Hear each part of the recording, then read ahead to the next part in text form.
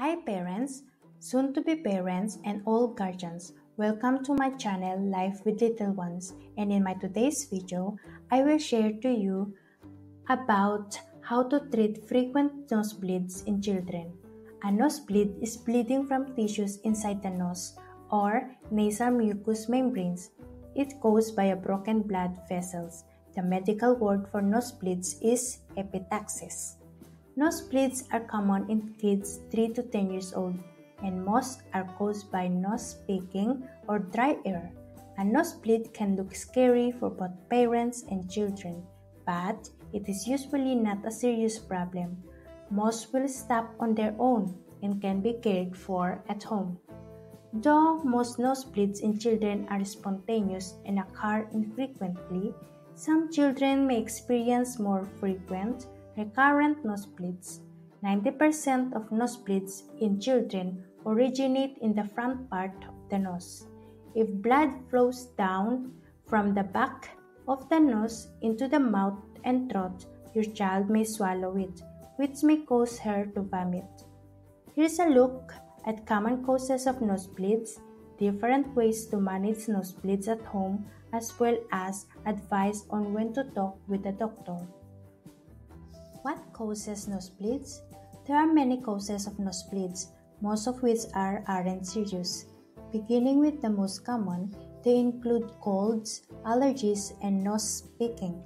A cold or allergy causes swelling and irritation inside the nose and can lead the nose to bleed. Often a child gets nosebleeds from the trauma, such as picking his nose, putting something into it, blowing it too hard, getting hit in the nose by a ball or other object, or from a fall. Another common cause of nosebleeds is dry air in the home. The lining of your child's nose may dry out, making it more likely to bleed. How to treat nosebleeds in children? There are many misconceptions and folktales about how to treat nosebleed. Here's a list of do's and don'ts. Do's. Number 1. Remain calm. A nosebleed can be frightening, but it is rarely serious. 2. Keep your child in a sitting or standing position. Tilt their head slightly forward. 3. Pinch the lower half of your child's nose, the softest part, between your thumb and finger, and hold it firmly for at least 10 minutes. If your child is old enough, they can do this themselves. Don't release the nose during this time to see if it is still bleeding. Stopping the pressure may interfere with the forming of the clot and allow the bleeding to continue.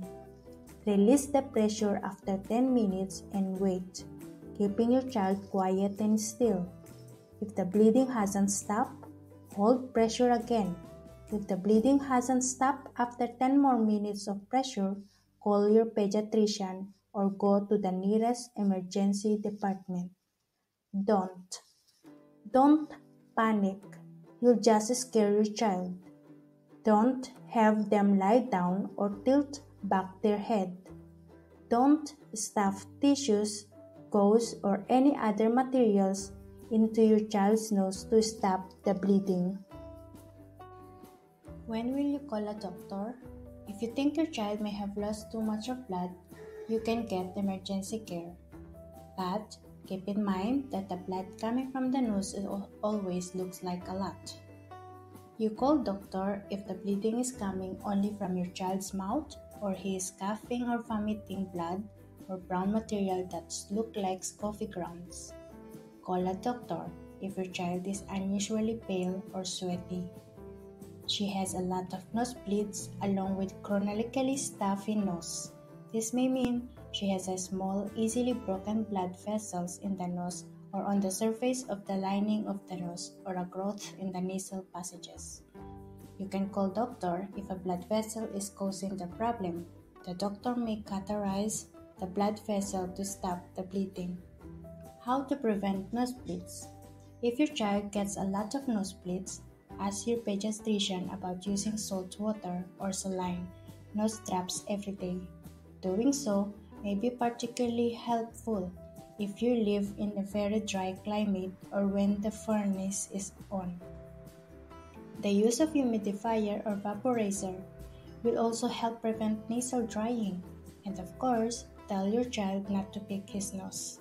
As always, if your child is not getting relief from the helpful tips, or if you want to talk about your child's nosebleed further, call your healthcare provider for an appointment. Thank you for watching. Please like, share, and subscribe to our channel and press the bell icon to get new video updates. Thank